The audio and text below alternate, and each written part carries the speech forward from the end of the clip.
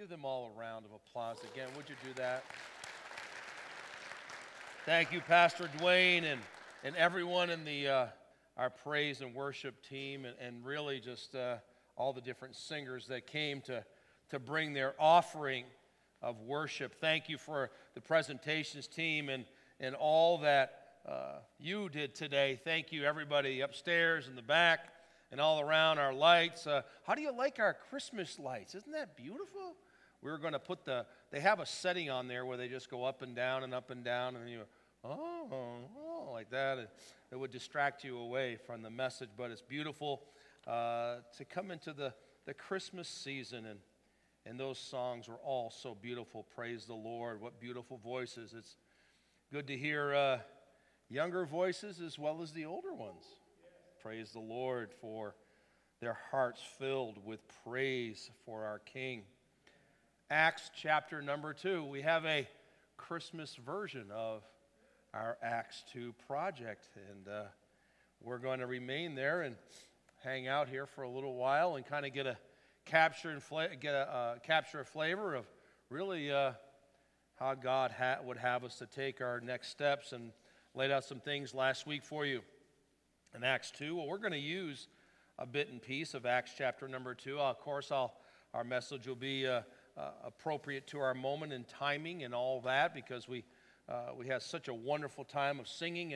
And by the way, to be able to come up behind that, to be able to preach and teach the Bible is that you get you going a little bit. I might get a little excited. I just want you to know, I never do. I know that. Usually I'm just pretty docile, but I might get a little excited. Hey, it's Christmas time. Did you believe that almost all of this year is gone?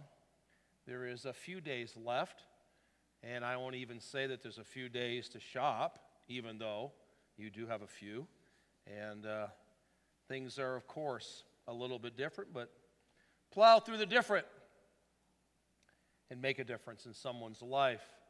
Our passage of Scripture this morning is going to be from Acts 2, and we're going to pick it up in Peter's sermon in verse number 29 here in a little bit.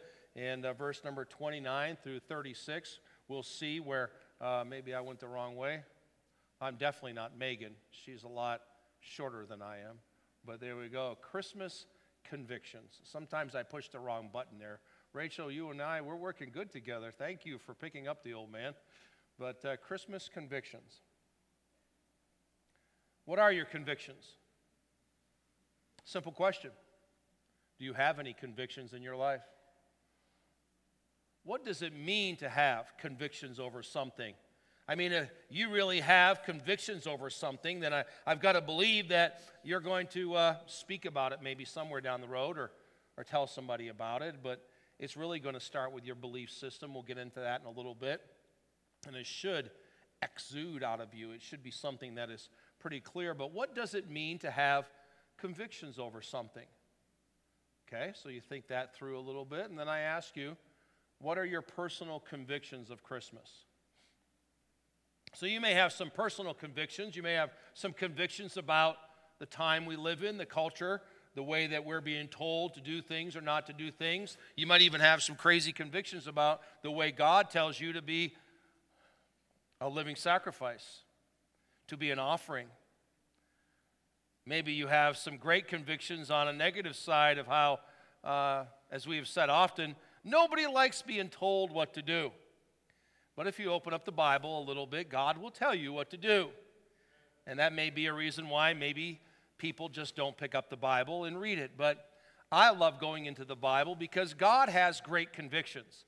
God has some strong convictions about every subject you can think about. So when it comes to Christmas, what are your Christmas convictions? Because when we look at this chapter in Acts 2, we know that it really is a preaching of Easter. But in order to preach Easter, we have to have Christmas first, don't we? When you think of Mary, did you know? Did she know? Did she really know? Emmanuel, God with us, did we really understand that? If we would be transported back there and realize, as the angel speaks to the shepherds, that you know that God is with us? He's right there, lying there. So many over the years have missed that. So in your personal Christmas convictions, what have you missed over the years, and what are the convictions that you hold to that are really important? Because convictions very simply mean, as it says up on the cross, up on the cross, that's not bad, up on the cross, up on the screen, a strong persuasion or belief, a state of mind in which one is free from doubt. When you're really strong about someone, something or someone, or you really have a belief system that's really on something, you can persuade people. But if you're weak in your convictions, then you won't be able to convince anybody of anything. Some people have really strong convictions about a lot of stuff. They're really sure of things. They have a state of mind where they believe that, hey, I am free from doubt over this particular matter. Well, what is it that you in your life really have assuredness over, that you have certainty over, that you're completely convinced, that you're principled about things, that you have a resoluteness? To me, Christmas comes for so many people, and Christmas convictions, to be really strong in your convictions about the Christmas time. Hopefully it's not about all the toys and all the presents. And I love these commercials that started coming out a few years ago with, the husband or the wife buys the spouse a new Lexus. Now, who do you know that's ever done that? Has anybody known anybody? Send me an email about that person. I'd like to give them a call and say, what were you thinking? Now we have the commercial where the person's giving themselves a Lexus for Christmas. I have a strong conviction about that. Send me the money. I'll take care of it for you. But conviction about Christmas time, the act of convincing someone of error on one side, and of course, on the other side, compelling them to know and admit the truth. It says in Acts chapter number 2, verse 42, we looked at this a couple weeks ago, and they continued steadfastly in the apostles' doctrine. They continued steadfastly. Those are people that had convictions. It says in 1 Corinthians chapter number 15, therefore, my beloved, be steadfast, unmovable, always abounding in the work of the Lord. That's, to me, strong conviction. That's Paul telling the church at Corinth, you better stay with it. It's saying, I adhere to the one. I will be his adherent. I will stick to him really closely, and I'll be devoted or constant to the one. I have strong convictions about who I believe in. So now, why? Why do you have? Why do we have? I know that the word "our" up there should be "our."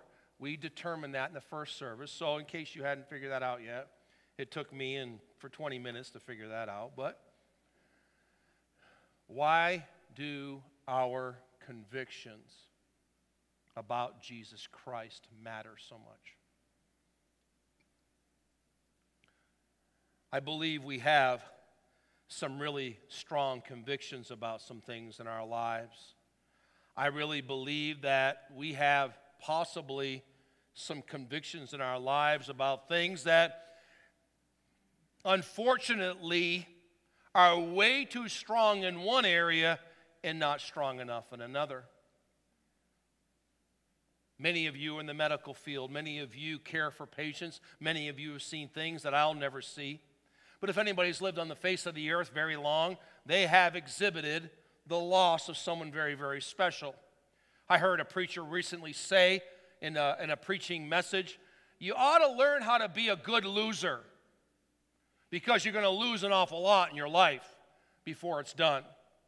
And the one thing you're going to lose is your life. And people are going to die. People are going to pass away.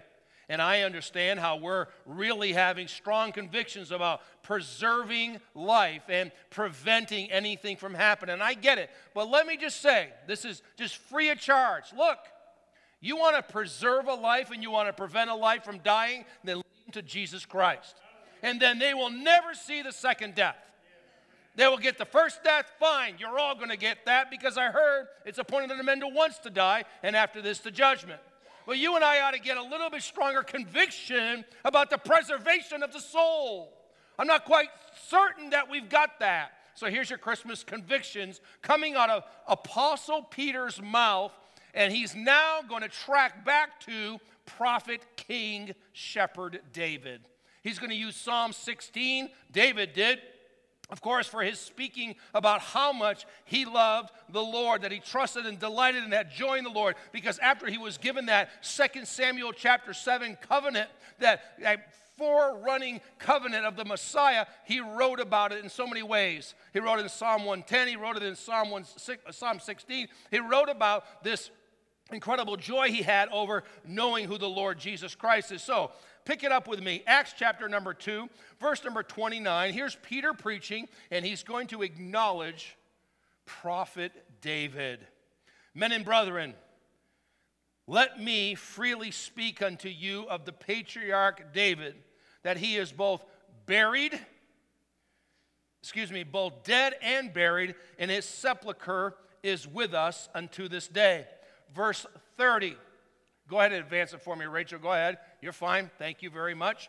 Therefore, being a prophet, and knowing that God has sworn with an oath to him that of the fruit of his loins, according to the flesh, he would raise up Christ to sit on his throne.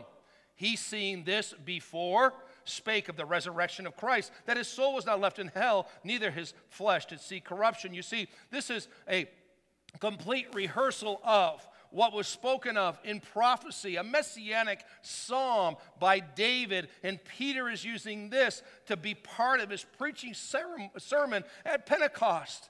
One of the greatest, if not the greatest sermon ever preached besides the Lord Jesus Christ preaching his sermons. And then he says, of course, in verse 32, this Jesus hath God raised up, whereof we all are witnesses. So Peter witnessed this, but David, who's saying that we're witnesses of it, we're looking at, they're going, wow, what did David know? Well, he had a peek into God's beautiful, holy prophecy of what's to come through the covenant that God gave him. Nathan delivered to him. So here we have Peter speaking, relating things to David, and then continuing the message. Watch this, verse 33. Therefore, being by the right hand of God exalted, and having received of the Father the promise of the Holy Ghost, he hath shed forth this, which ye now see and hear. For David is not ascended into the heavens, but he saith himself, the Lord said unto my Lord, sit thou on my right hand. David's sepulcher sitting right there in Jerusalem.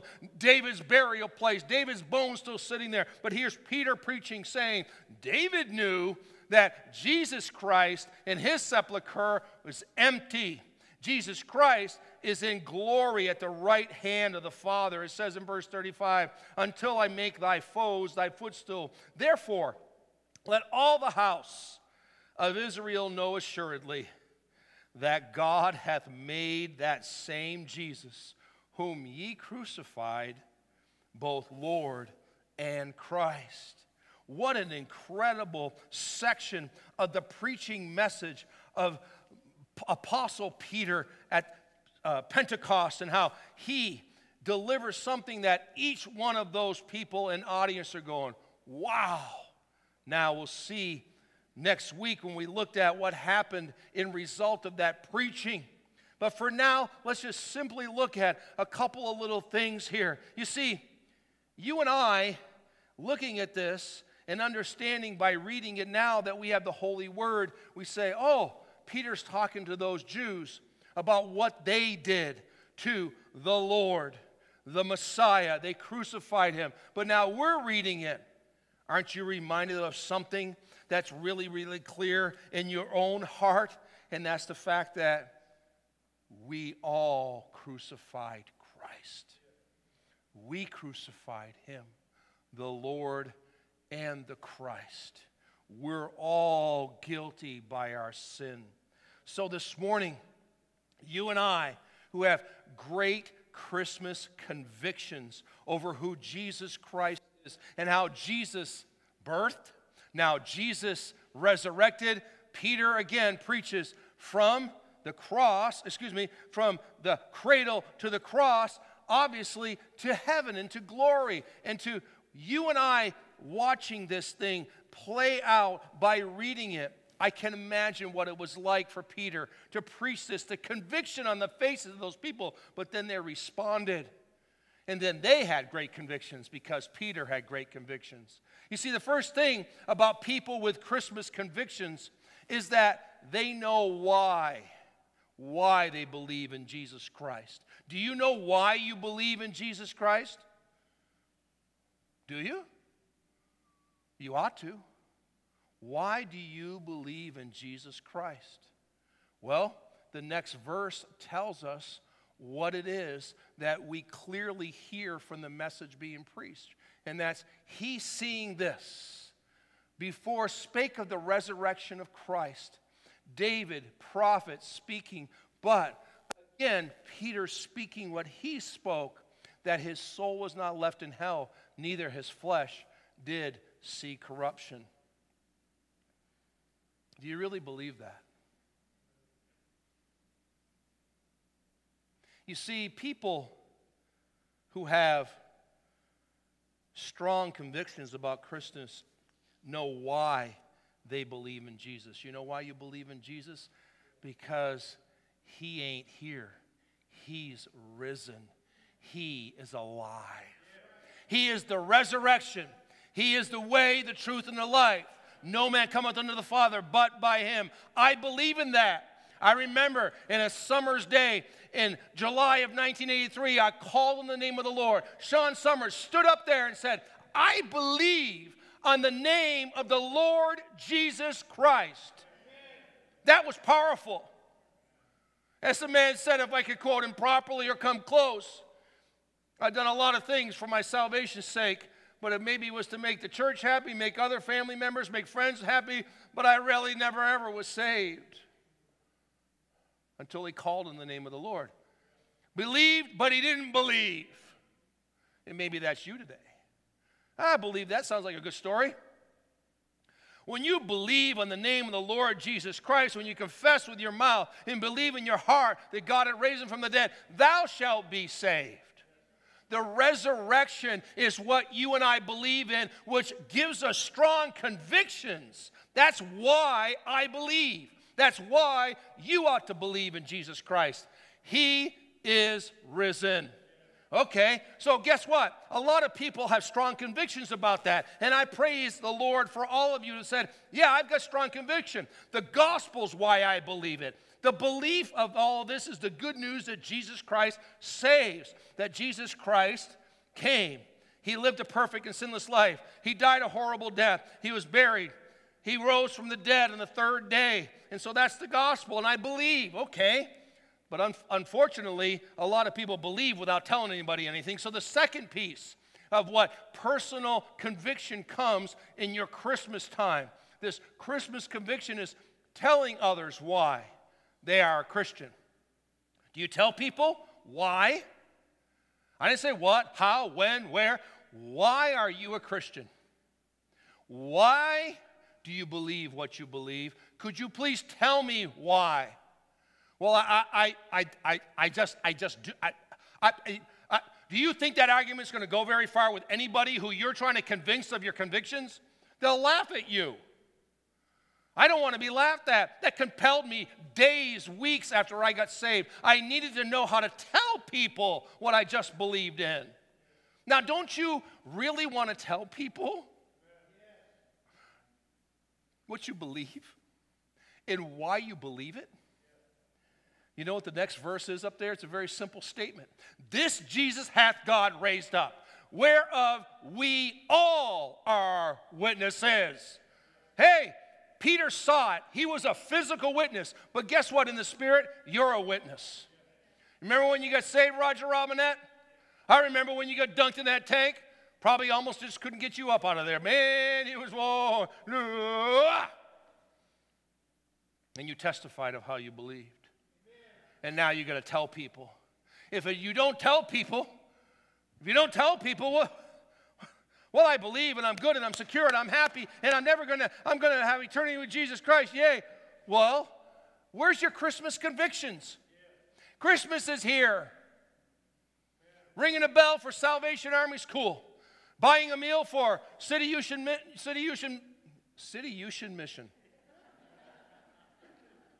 I might as well get it out the way I was saying it. City, union, mission. It's not a compound word, Brownie, come on. Buying a meal for them would be awesome. Do it. They need help. I get letter after letter every week of good organizations that preach the gospel that don't have anything.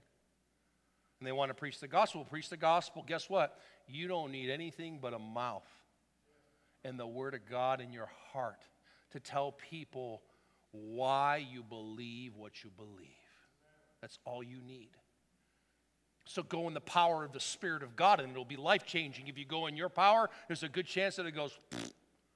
You say, well, the Word of God doesn't return void. I got that, but you better ought to get on the Holy Spirit of God's way of doing things, because that's where the power is. The power is in the gospel of the Lord Jesus Christ being delivered by someone who's filled with His power and His presence. You wonder why it oftentimes falls on deaf ears, because we don't have conviction over what we're telling people. What's my conviction? Mark Brown, what is your conviction? Because conviction says the act of convincing a person of error or compelling them to the admission of a truth. So it's very simply put, we need to know what we believe and tell why. And then we need to say, okay, we need to know why we believe. We need to tell people why we believe it. And then lastly, here it is, last thought. People with Christmas convictions, you know what? They tell others why they live the way they live. And that your life needs to live out why you love Jesus Christ. Is anybody seeing my life? I know that people used to say, well, that was just another way of evangelizing. That was just lifestyle evangelism. I'm not putting something in a can. I'm saying if you live out your strong convictions in Jesus Christ and you walk as a holy person, someone who is refined by the Spirit and by the Word, someone who says, I know what I believe, I know why I believe it. I tell other people what I believe and why I believe it, and now I live like I'm crucified with Christ.